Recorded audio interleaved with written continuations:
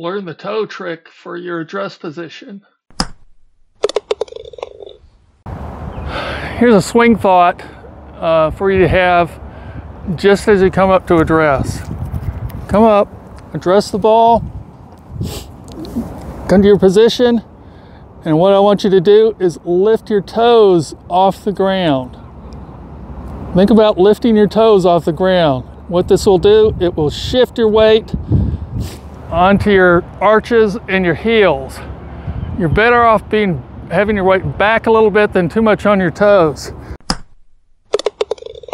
Far too many people think, oh, I've got to take it in an athletic stance. And what's the athletic stance and everything? It's being up on the balls of your feet.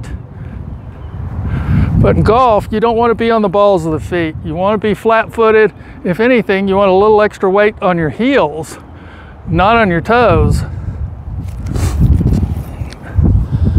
So just get up and take your stance and just lift your toes up. I don't know if you can see anything there, but I feel like my weight is shifting back just incrementally. Lift your toes up. And then relax your feet. You don't want any stress. Just lift your toes up in your shoes and relax.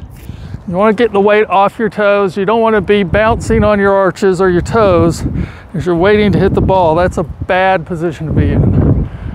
So at your stance, just lift your toes up a little bit.